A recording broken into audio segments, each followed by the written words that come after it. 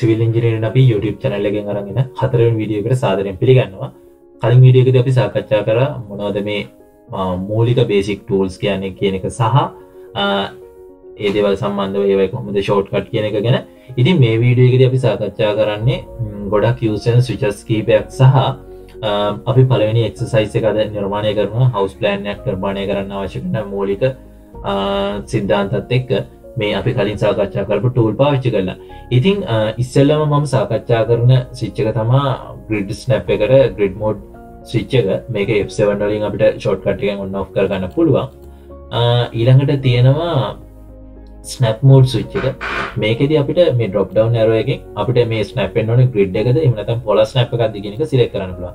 ඉතින් grid snap එකක වගේ දැම්මොත් අපිට පුළුවන් මේ line polyline circle tool එක select කරලා අපි first point එක select කරද්දි ඒක snap වෙන්නේ grid එකට.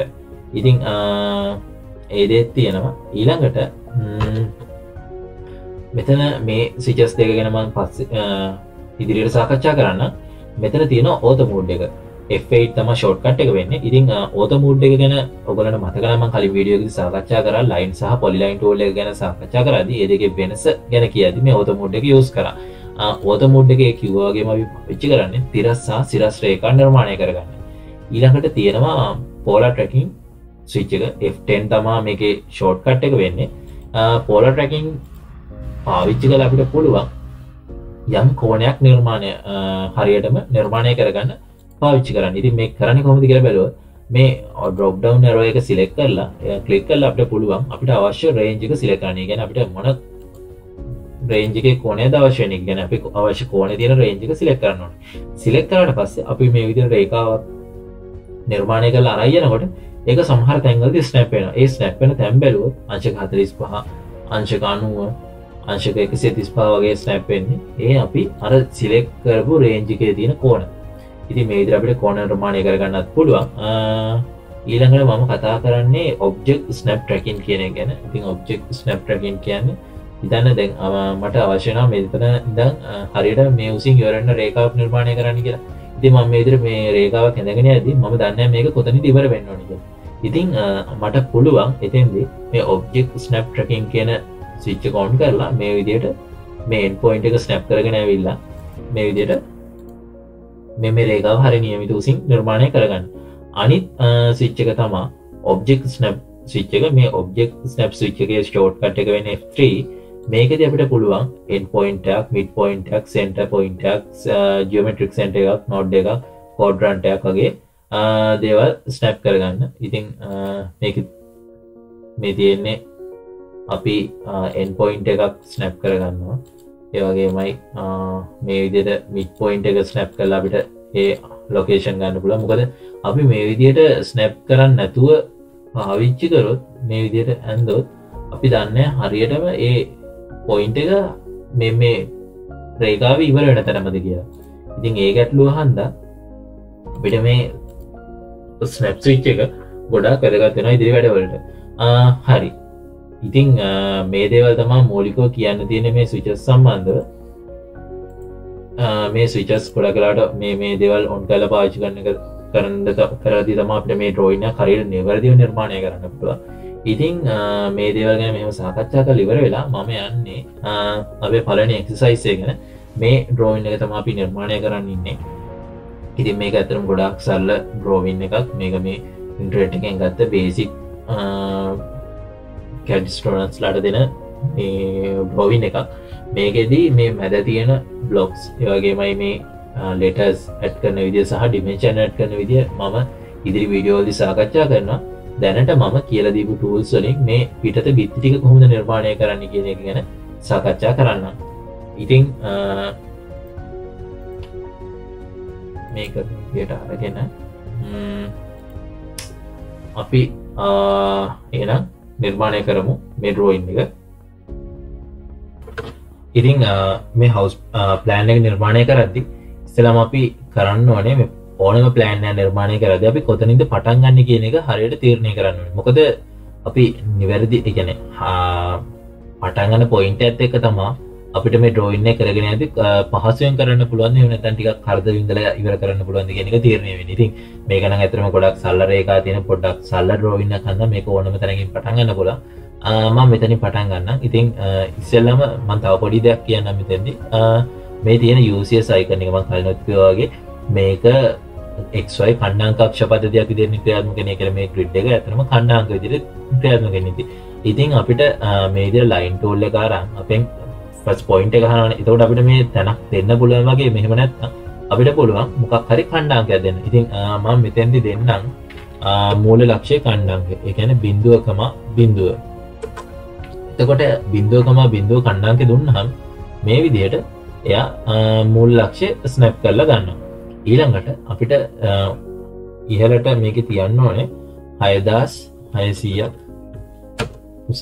හරි මම 6600 සිලෙක්ට් කරලා මේ විදිහට ගත්තා. අරගෙන මෙතන පිටත සීමාව විනා 9350ක් තියන්න ඕනේ. 9350. හරි අපි මේ විදිහට මේකේ මේ කොටස් දෙක නිර්මාණය කරා මේ මූලික බිත්ති දෙක එහෙම නිර්මාණය කළා. මේ ටික අපිට පුළුවන් මේ බිත්තිය ඝනකම ගන්න. මේ බිත්තිය ඝනකම වෙන්නේ මිලි 300ක්. ඉතින් මේ මිලි 300 නිර්මාණය කරන්න පුළුවන් අපි කලින් ඉගෙන ගත්ත offset tool එක පාවිච්චි කරලා මේ විදිහට offset එක select කරලා අපි දෙනවා කොච්චර distance එකක් තියෙනවද කියන එක. ඒ distance එක select කරලා මේ විදිහට අපිට පුළුවන් නිර්මාණය කරගන්න මේ බිත්ති දෙක. හරි ඒ විදිහට නිර්මාණය කළා අපි නිර්මාණය කරගමු මේ බිත්තිය. මේක නිර්මාණය කරන්න පුළුවන් ක්‍රම කිහිපයක්ම තියෙනවා. එක්ක අපිට පුළුවන් line tool එක අරන් මෙතන මේ විදිහට මේ distance එක අනින්න. එහෙම නැත්නම් අපිට පුළුවන් මෙතනින් offset එකක් දෙන්න. ඉතින් මම හිතන්නේ line එක අරන් අදින එක තමයි ලේසිම විදිහ කියලා. මොකද අපිට අවශ්‍ය දුරටම ගන්න පුළුවන්. නැත්නම් මෙතනින් offset එක දෙන්න සම්පූර්ණ දුරටම එනවනේ ඒක. මෙතන තියෙන්නේ 5650ක distance එකක් තියෙන්නේ. 5650යි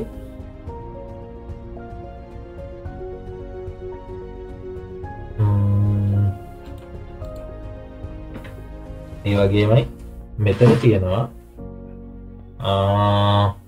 අපි මේක නිර්මාණය කරගත්ත හැකි. ඒක තියෙන්නේ මේ රේඛාවෙන් ඉඳන් මේ ඇතුළත බිත්තියේ ඉඳන් 5000කින් offset එකක් දෙන. ඉතින් ඒක අපි offset එකක් දාලා නිර්මාණය කරමු. ඒක offset tool එක ක්ලික් කරන්න ඕනේ. O අකුර type කරලා enter එබුවාම offset command එක on වෙනවා. ඉතින් අපි මෙතන distance එක දෙමු 5050.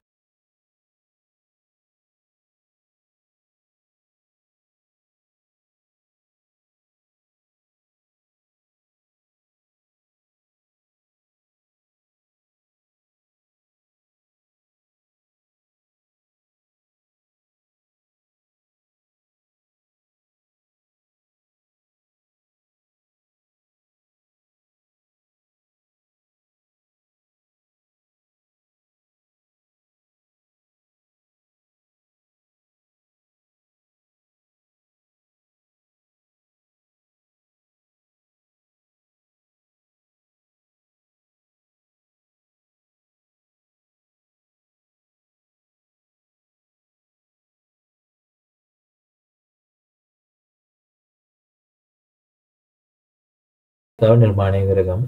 මේ රේඛාව තියෙන්නේ 2100යි 3625ක තුරින් තියෙන්නේ. ඉතින් 3625කින් අපිට පුළුවන් offset එක දාගන්න පිටතට බිත්ති වලට. ඒ කියන්නේ මේ බිත්තියේ ඉඳන් 3625ක offset එක දැම්මනම් හරි.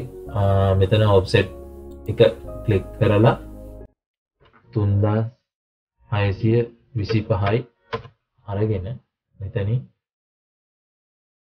මෙහෙම offset එකක් දාගන්න. දාලා හරි මේකේ මේ පිටත බිත්තිය නිර්මාණය කරගෙන ඒකට කරන්නේ අපිට ඔෆ්සෙට් එක ආයෙ ගන්නවා නම් මෙතෙන්දී කරන්න පුළුවන් සරලම ක්‍රමය තියෙනවා. ඒ කියන්නේ කලින් ගත්ත කමාන්ඩ් එක රිපීට් කරන්න පුළුවන්. right click කරලා අපි දෙන්න ඕනේ මේ විදිහට කලින් ගත්ත value එක.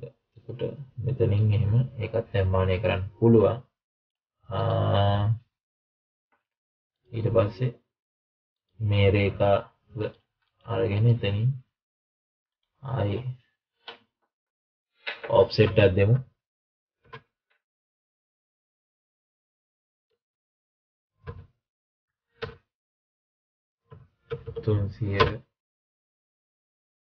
මේ විදිහට අපි දැනට මේ කොටස නිර්මාණය කරගෙන ඉවරයි. හැබැයි මේ අනවශ්‍ය රේඛා, ඒ කියන්නේ අනවශ්‍ය බිත්ති ටිකක් මෙතන තියෙනවා. ඒ ටික අයින් කරගන්න අපිට පුළුවන් මේ කලින් කියලා දුන්න trim කියන tool එක මගින්. ඉතින් ලේසිම විදිය මෙතෙන්දී ඔක්කොම select කරලා, මොකද අපි මේකේ කොටසක් මේ කියන්නේ සුළු ප්‍රමාණයක් නම් තියෙන්නේ, මේකේ ක්‍රමයක් තියෙනවා. ඒ කියන්නේ අපි ඉස්සෙල්ලා මේ මොකක් හරි රේඛාවක් කපන්න පාවිච්චි කරන, ඒ කියන්නේ මේ රේඛාවෙන් කපන්න, අන්න ඒක තමයි ඉස්සෙල්ලාම select කරන්න. select කරලා right click කරලා කපන්න ඕන කරන. ඒ කියන්නේ මේ කොටස නම් අපිට කපන්න ඕන. අන්න ඒ object එක ඉස්සෙල්ලා ඊට පස්සේ දෙවෙනියට select කරනවා. මේක තමයි සාමාන්‍යයෙන් යන method එක. හැබැයි මේ විදිහට ගොඩක් තියෙන එක අපිට ඔක්කොම select කරලා මේ විදිහට trim tool එක දීලා මෙතෙන්දී අපිට මේ රේඛාව අවශ්‍ය වෙන්නේ, මේකත් අවශ්‍ය වෙන්නේ, මේකත් අවශ්‍ය වෙන්නේ, මේකත් අවශ්‍ය වෙන්නේ. ඊට අමතරව මේ ඇතුලේ තියෙන පොඩි බිත්ති කොටස් මේ අයින් කරගන්න පුළුවන් trim tool එක පාවිච්චි කරලා.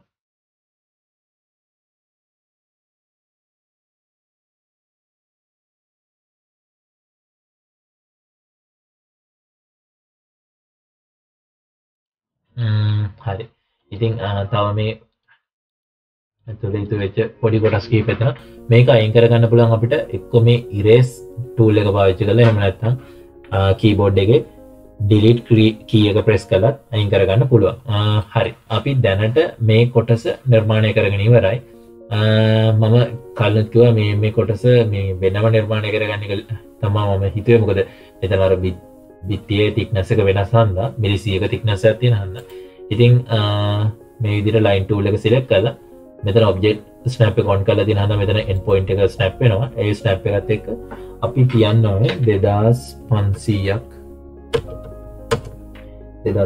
තියලා පල්ලෙහාට තියන්න 4125ක්.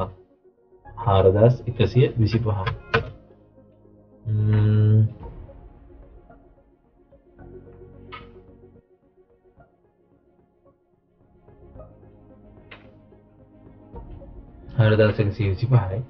මේ පැත්තට අපි තියන්න ඕනේ 2400යි.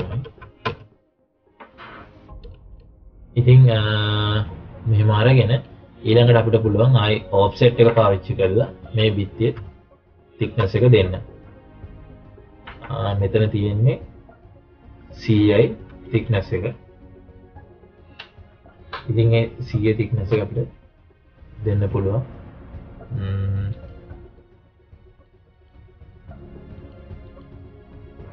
මේ විදිහට. ඉතින් ඊට පස්සේ මුළු ඔබ්ජෙක්ට් එකම අපි සිලෙක්ට් කරලා trim tool එක පාවිච්චි කරලා මේ අනවශ්‍ය රේඛා ටික කපා ගන්න පුළුවන්. TR තමයි අපි trim එකේ shortcut එක වෙන්නේ. මේ විදිහට අපිට පුළුවන් trim කරගන්න.